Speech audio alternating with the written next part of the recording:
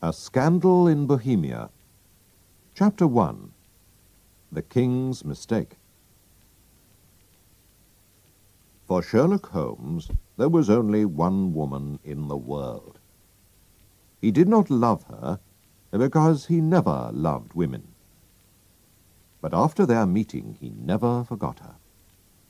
Her name was Irene Adler. One night in March, I visited my old friend at his home in Baker Street. I was married by now, so I did not often see him. "Come in, Watson," he said. "Sit down. I'm happy to see you because I've got something to show you." What do you think of this? It arrived in the last post. It was a letter with no date, name, or address. It said, "Tonight, someone will visit you to talk about some very secret business. You have helped other important people, and you can, we hope, help us. Be in your room at 7:45 p.m. "The paper. What do you think about the paper?" asked Holmes. I tried to think like Holmes. "It's expensive, so this person is rich. It's strange paper." "Yes, it's not English. If you look at it in the light, you can see that it was made in Bohemia. And a German, I think, wrote the letter." "Ah, here comes our man now." We could hear the horses in the street. "Shall I leave, Holmes?" I asked. No, I need your help." "This will be interesting," my friend answered. There was a knock at the door. "Come in," called Holmes.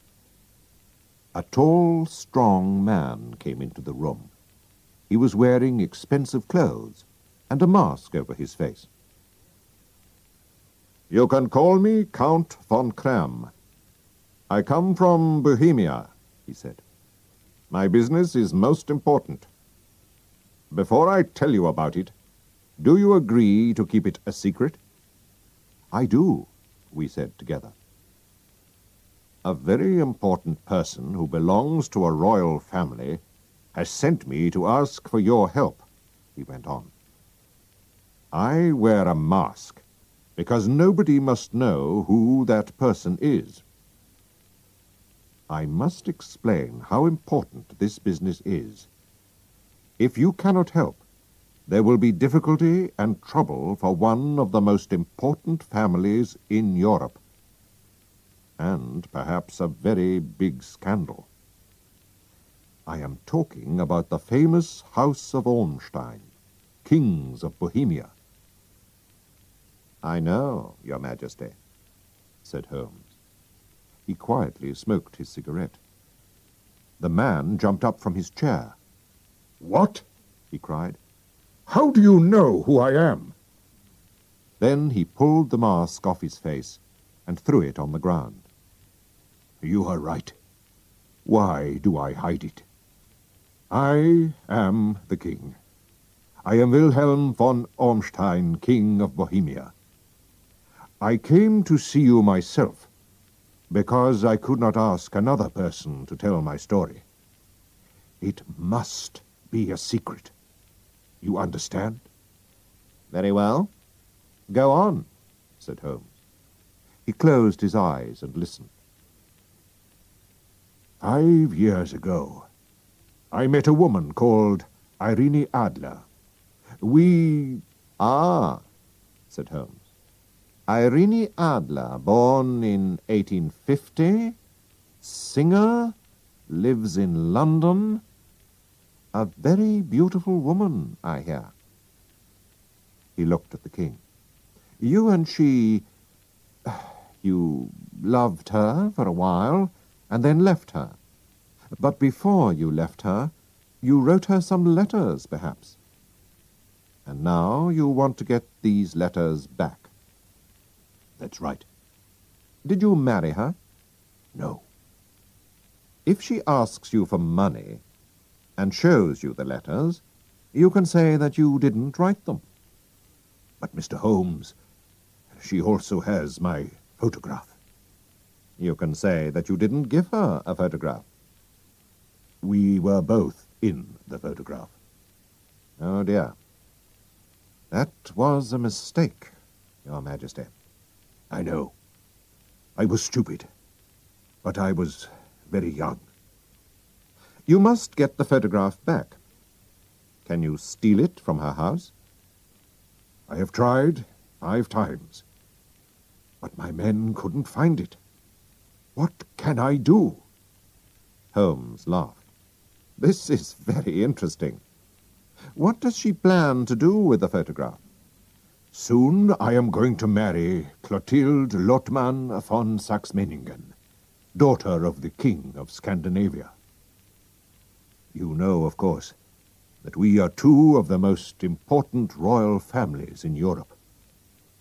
Clotilde will never marry me if she learns that I have been a friend of Irene Adler.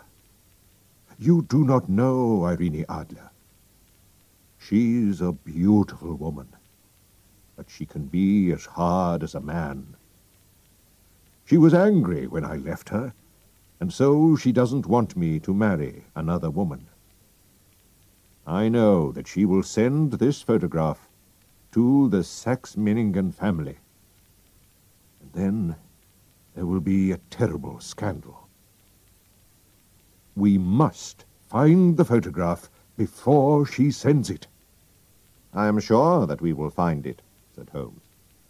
You are, of course, staying in London? I will write to you to tell you what happens. And the money? The King put a large, heavy bag on the table.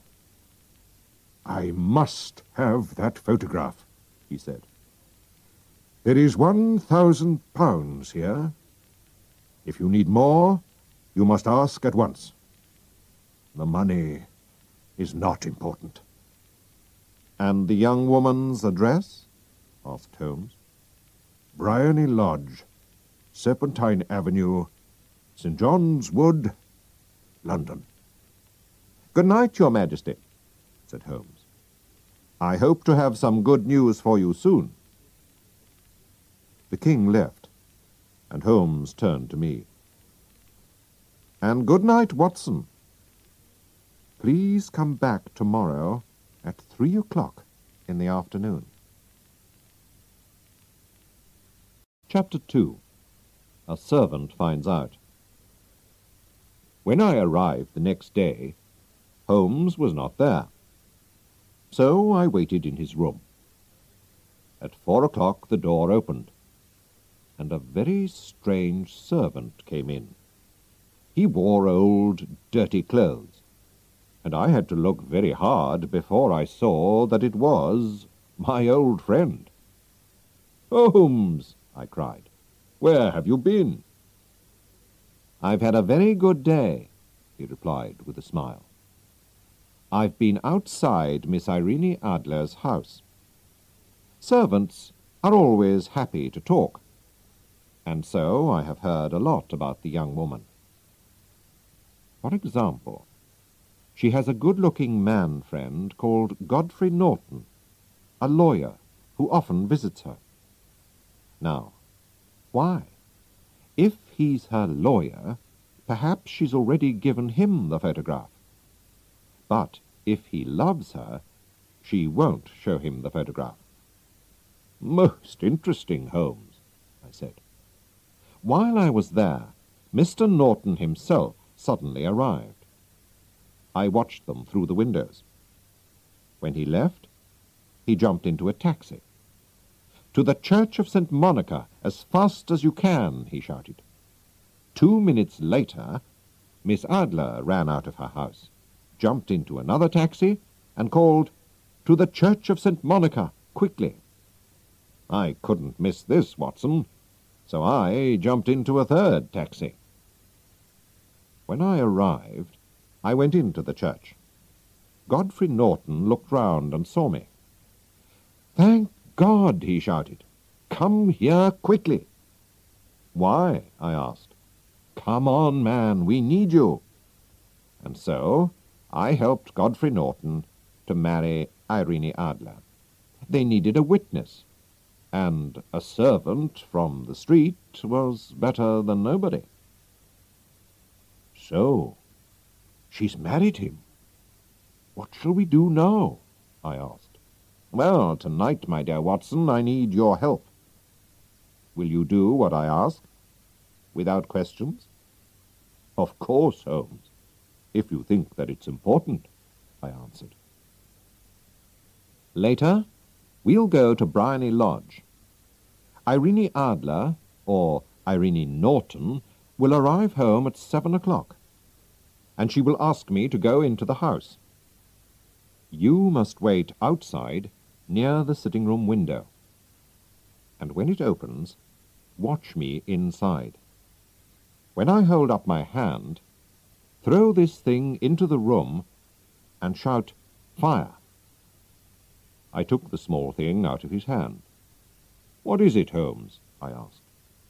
"It's a smoke stick. The room will very quickly be full of smoke. After that, wait for me at the corner of the street." "Right. I'll do what you want," I said. Chapter 3. Fire. That evening Holmes again wore different clothes, and a large black hat. But it was not just the clothes that were different. He changed his face, his hair, everything. He was a different man. We walked together to Serpentine Avenue. Outside the house there were a lot of people who were smoking, laughing, and talking. Holmes and I walked up and down in front of the house. "You see," said Holmes to me, "I think she doesn't want her new husband to see the photograph." "But where is it? At her bank?" "No, women like to keep important things themselves. I'm sure it's in her house." "But the king's men tried to find it," I said. "Yes, but they didn't know where to look," said Holmes. "But how will you know?" I asked. "I won't look. She'll show me. She'll have to." Just then a taxi arrived. One of the men in the street ran to open the door. Then another man pushed him. Other men were also pushing and shouting, and a fight began. Irene Norton was in the middle of it. But Sherlock Holmes ran to help her. Then suddenly he fell to the ground, with blood running down his face. Irene Norton hurried to her front door, but she looked back. "How kind of him to help me. Is the poor man hurt?" she called. "He's dead," cried some voices. "No, he's only hurt," cried others. "Bring him into the sitting-room," she said. Some people carried Holmes into the house. I waited outside the window and watched. I saw how beautiful Irene Norton was. Then Holmes put up his hand, and I threw the smoke stick into the room. Immediately the people in the street and in the house all began to shout "Fire" very loudly. The house was full of smoke. I walked away, and 10 minutes later Holmes came to meet me. "Well done, Watson," he said. "Have you got the photograph?" I asked. "I know where it is." "She showed me," he answered. "But why did she show you?" "It's easy," he said, and laughed.